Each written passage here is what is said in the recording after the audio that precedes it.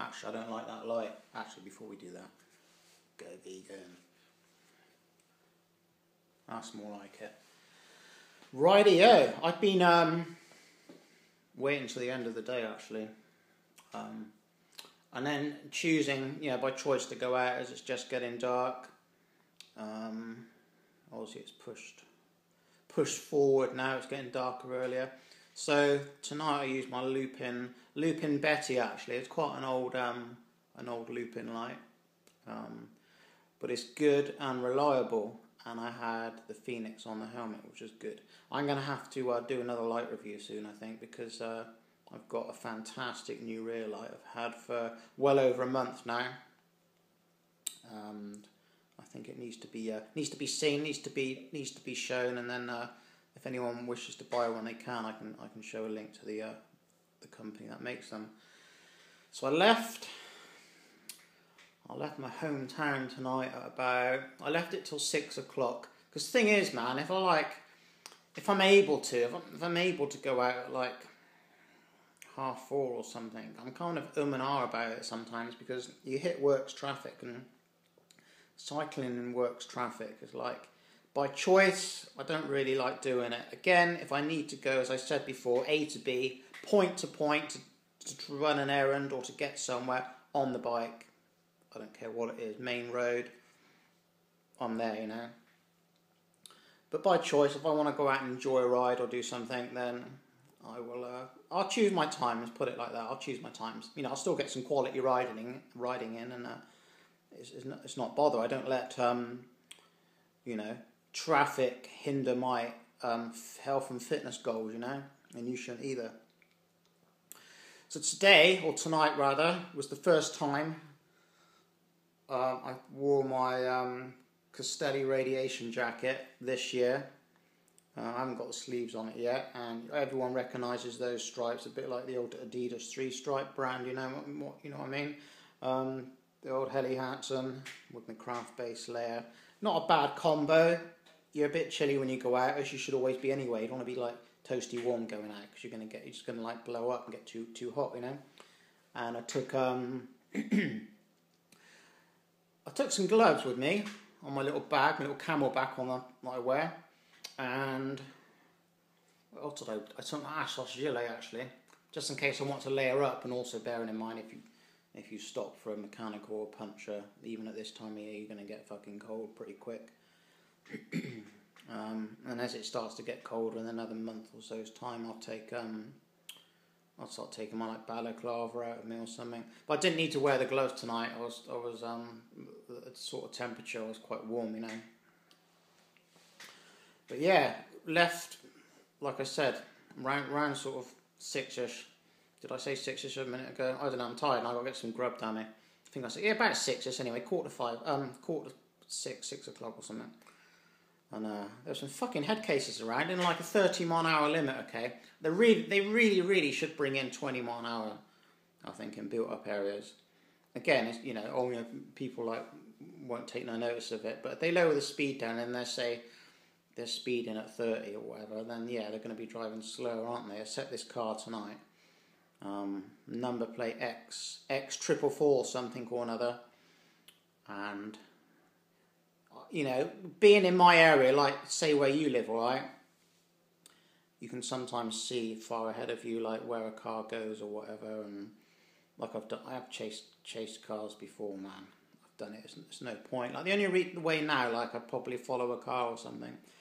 If you did have a head cam or something, and something happened and you needed to get the Reggie or something and whatever, but most of the time I just don't bother. But there's cars around this area I've got my eye on, people that go speeding, I will report people. I've done it before. Because why should you put up with it? Like, how would they like it? Like, I mean, these people, they got kids. I'm sure some people have got kids.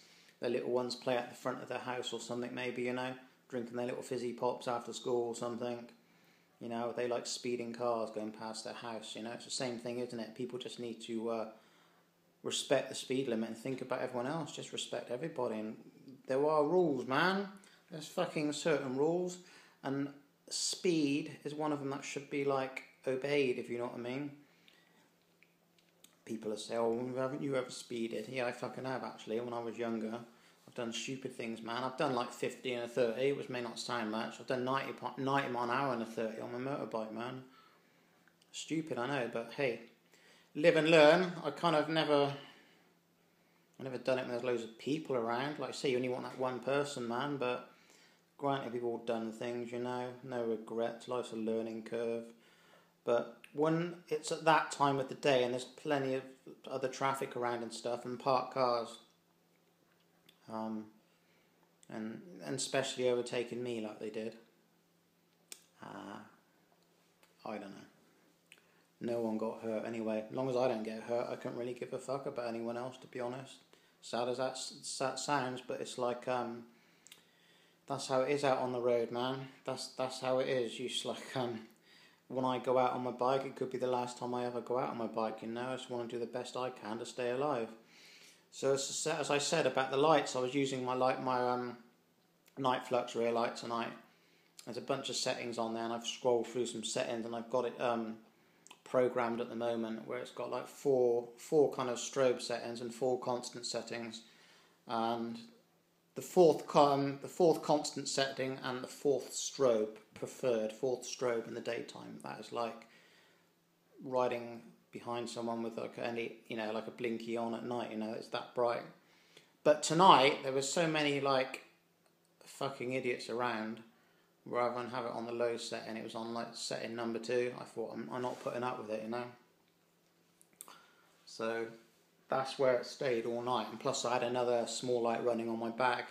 Always pays to run 2 flashing lights, or rather run one constant. Like I might have the night flux on constant and the other LED on my bag on blinky mode, or I have that one on my bag on constant, and then the night flux on strobe. You know, I just flip about between the 2, and it always pays to have 2 lights, because I used to like have this habit of keep checking my rear light was still flashing away. With 2 going, it's just that little bit extra security, you know. So yeah, it pays to do that, and also take a backup light out as well anyway. You should just take one out just in case one fails. So in general, tonight was a good ride, and I stuck to the main roads, which I know every little crack, every little sunken manhole, every fucking pothole. Like, you shouldn't have to, should you, you know? But you know, like, this section of road's smooth, and then like in another 300 or 400 yards it's going to be rough for another 5 miles or something. Like, when the roads, really, they should be just smooth everywhere, you know? Really, they really should be. You shouldn't have to think when you're cycling or driving along a road that, you know, you've got to swerve around drain holes, like manholes, potholes, rough areas. Like, if you look down the motorway now, sometimes you don't notice stuff as much as you do when you're on 2 wheels, like on a motorbike or on a bicycle. But you look down the motorway now on some, you know, when you go over some motorway bridges and some sections, you can see where the sections of motorway are, where you've got all the 3 lanes, all right?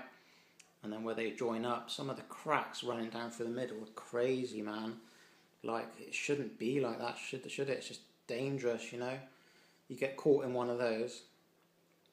So, you know, you just have to, like, change your riding style a bit, you know, and just, like, go across them if you're going to go overtake, or to go to exit or something. It's just a different sort of style of riding, but you shouldn't have to, should you?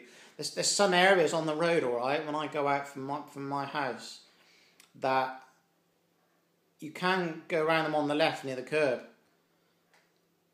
but you can put yourself in a dangerous position sometimes, especially if there's traffic around. So you need to get your road position right. You know, you need to be out on the white line to go around the right hand side of certain bits of road, man. Otherwise, like, you can, like, seriously fuck up your wrist or something, or your bike, man. That's more important, isn't it?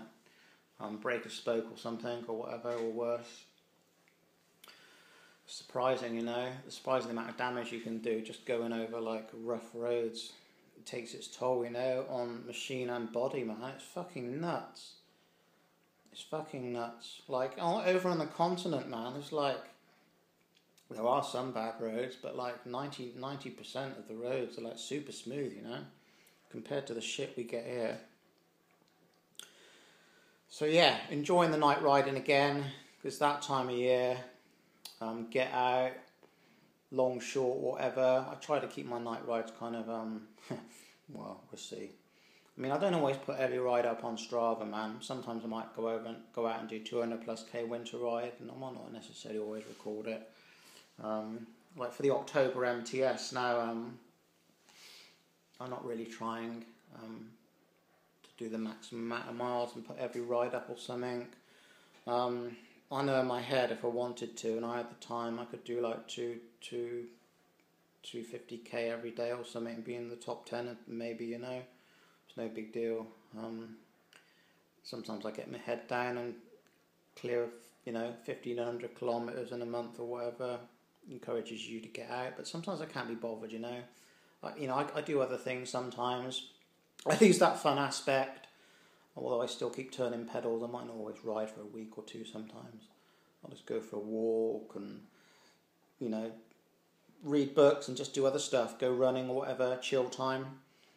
That's how I roll, really. Don't use a turbo trainer or anything. I've got one, man. I've never really been into it, though. Just like to go out and ride in the real elements, you know, against wind. You can't simulate that, can you? Riding against like head to tail winds and things and just being out, you know, side winds, side to tail winds and all sorts of shit, you know, being in the rain, you know, different temperatures, daytime, night time, if you get me. But yeah, then again, man, if we get like lots of snow or something, because it could happen, you could get snow for like 4 or like 5 fucking weeks or something, that would drive me insane. Then I might set up the turbo or something, but we shall see, man. Anyway, just a check-in, just a chitter-chatter. Again, what did I say the other day? About how to come across on fucking YouTube sometimes. Like, there's never really a good or the right time, in my opinion, to speak on here, because everyone, a lot of other people I watch, there's almost like they do these super edited, you know, this is me, this is how I am every time video upload, you know. Whereas me, I just want to like, yeah, I like to fuck around sometimes and that, but not all the time, man. I like to kind of like share things, and which I'm going to do. I've got some good reviews. I'm going to do actually some products I bought, but it's just like be yourself, and every video is different as well, you know. You can come across different in every video, which is good. It's variety, isn't it? Rather than fucking all these like fairy lights and colourful, super edited videos with recipes and meals and things that you slaved over for fucking days and that, just to take a good photo or something, and you know. But then a lot of people seem to go for that, but I can't really give a fuck, to be honest. I appreciate things like that, but I just like to watch like there should be like more real people doing real like vlogs on YouTube, you know, rather than all this fake shit, you know. People acting all fake and whatever. I don't know. Peddling real out of the UK.